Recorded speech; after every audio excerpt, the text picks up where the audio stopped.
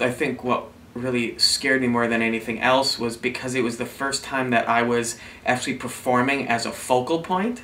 I was freaking on stage in my underwear and some leaves, yo.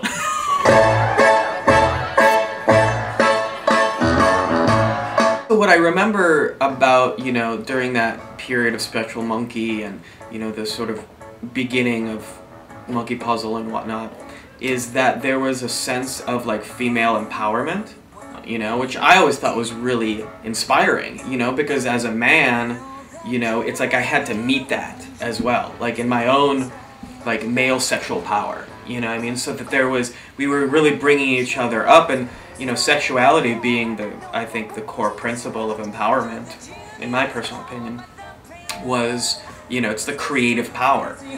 Where there's a nightly brawl and all that jazz.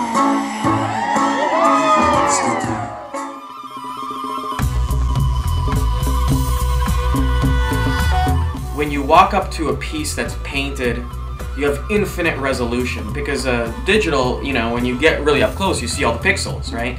But there's like, you know, the digital aspect always blows people away because it's bright and it's moving and it's, you know, colorful and all this stuff. And then, but I think there's a warmth and like something really human that people connect with when something is hand painted.